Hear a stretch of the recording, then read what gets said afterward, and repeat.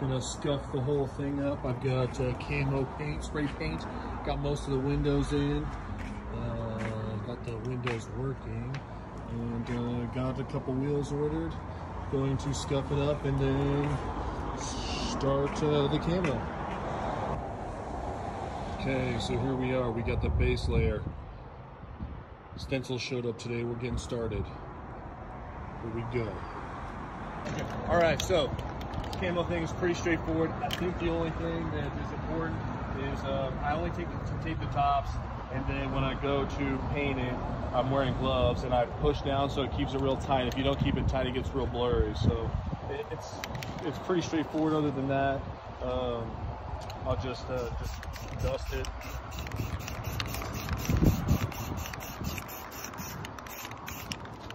And then just pinch in here when you do it so these are tight.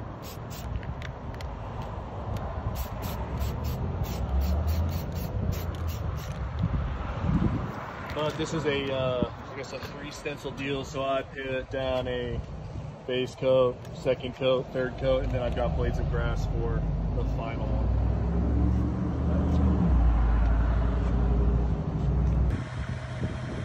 All right, here it is. Notice that it's not crazy loud anymore. I went ahead and put a new catalytic converter on it. I went ahead, put all new glass in it, put a roof rack on it. I got new wheels, put tires on there. They're 245 70/16s. I did put 1-inch wheel spacers on it.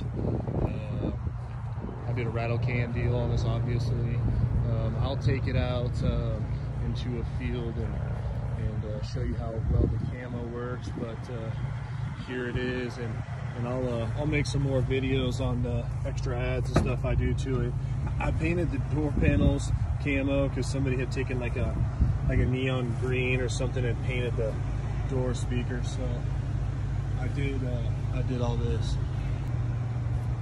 Okay, so all in all, I haven't done anything back here.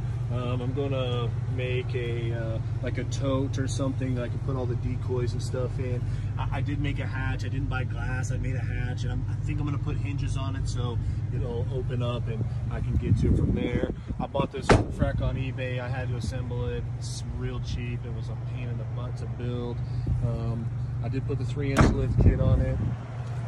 After I did the 3-inch lift kit, I took it to go get alignment done. He said that this strut was blown out and the wheel bearing was no good on the other side. So I got 2 new struts, 2 new wheel bearings, gonna do the front. It's supposed to notch this part of the frame right here so it doesn't hit. I did not do this side. I put new tie rod ends on it, but this side I notched and it does not hit on this side. So I will get you some more videos, but I just wanted to get this one all put together. All right, working on this thing. Seems like everything is a 10mm. You can get this kit that comes with every 10mm possible. I'll put a link to the eBay ad in the description, or I guess you could probably just text that phone number and they'll probably get you one mailed out. But definitely a must. You can't have enough 10mm sockets.